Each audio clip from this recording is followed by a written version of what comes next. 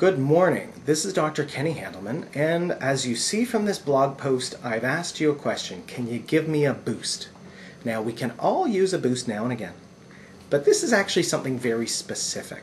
What I'm talking about is there's a new website called peoplesmd.com. I'll put the link right on here, hopefully, in the software, so you'll see it.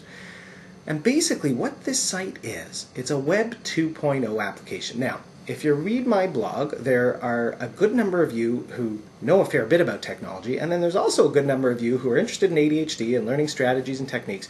You can use your computer, but you're not really up to date in Web 2.0. So let me give you a very brief overview and then ask you for a favor. So Web 2.0 basically means a lot more interactivity. This blog has many Web 2.0 features. The fact that over 240 people have shared their personal experiences with the new medicine Vyvanse is very Web 2.0. It's a dialogue. Forums, other blogs, social media sites, things like Facebook, etc.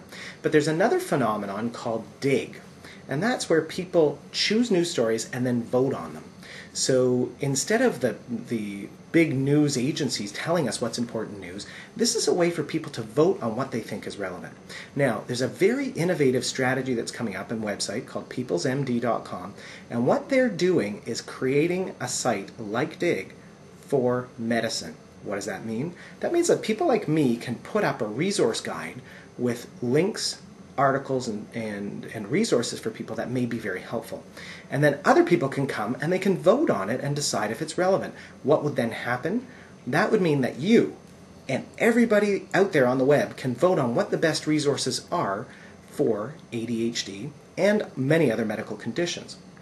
In other words, it's putting the news back in your hands and allowing you to share what's important on the web. Because you know, if you type in the word ADHD on the internet, you will get hundreds of thousands, if not millions, of web pages come back to you. And how do you figure out what's relevant? But if you go to peoplesmd.com, you'll actually see the ones that other people vote for and think are relevant too. Now, this site is in beta.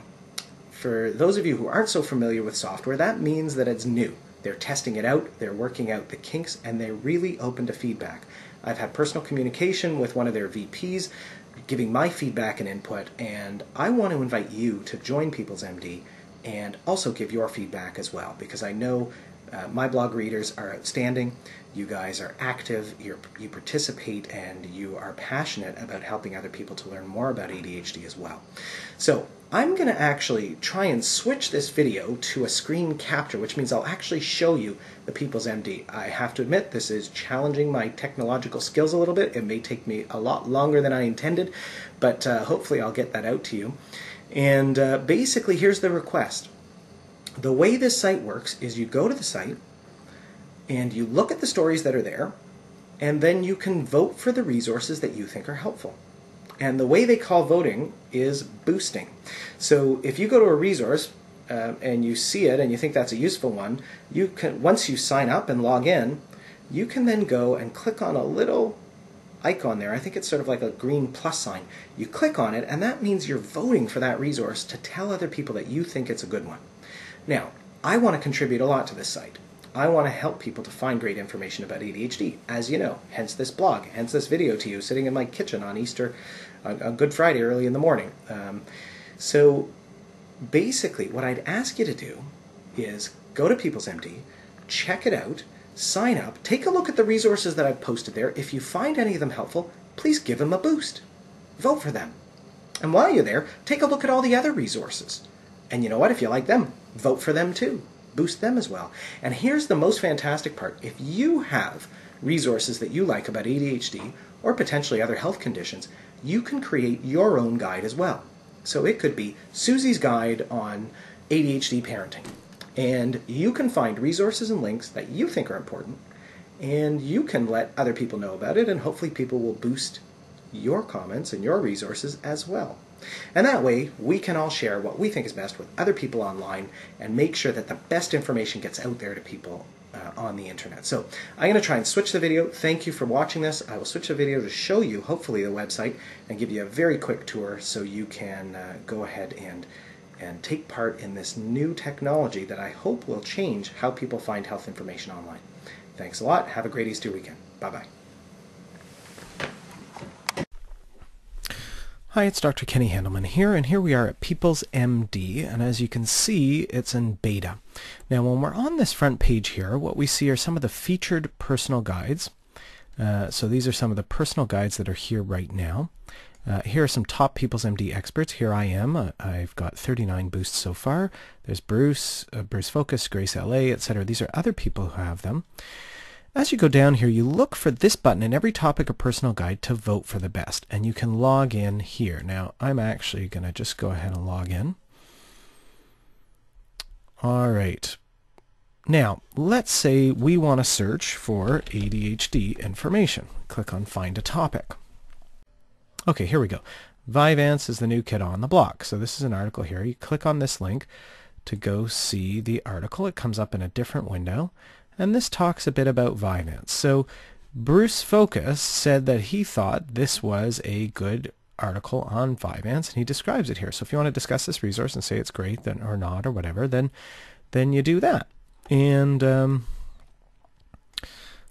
basically, let's go back. See, another way to search is clicking by personal guides, and I'd like to show you, so here are some, like alternative treatments for ADHD. So on this one, there's the Feingold diet for ADHD. So if we click on here, I've posted that although it's considered controversial by many doctors, research shows that almost 2/3 of people try a diet change to help with ADHD. This page is all about the Feingold diet, the most researched diet for ADHD. Now, if we click through there, we'd see the Feingold site. Now, if you think this is a good site, you would click here to boost it, or you could add a comment about that, and then you could go through and look at a neurofeedback for ADHD. Now, here's the interesting thing. Let's say you found a good article about alternative treatments for ADHD. You click here, it says add your resource to alternative treatments for ADHD. And what you would do is this is the topic of the guide. You would put the link of the article, you'd put a title for it and a comment, and then you click submit, and then it's out there for other people to see, and hopefully people will read it, find it helpful, and boost it.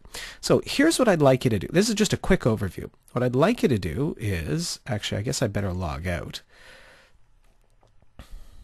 What I'd like you to do is click on Join People's MD. That's right up here in the top corner. Join People's MD.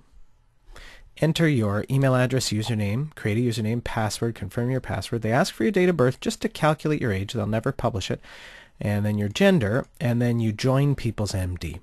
Then what I'd really love for you to do is to come through, find my personal guides, ADHD medication, alternative treatments for ADHD, coaching for ADHD, ADHD blogs, and great books. Review them, boost any of the stories that you think are helpful, add your own, and consider even creating your own guide. This is all about Web 2.0. This is all about people sharing their resources. So here's one. Most viewed guides, does my child have Asperger's syndrome? And there are 5 resources. So this is by David NYC, who's a 47-year-old guy from Manhattan, and a basic guide to Asperger's syndrome. Well, I know there are people who come to my blog and they wonder about Asperger's. So let's see, a basic guide to Asperger's. Stephen M. Edelson of the Center for Autism is a short checklist for Asperger's. Okay, well, let's take a look at this. Autism.org.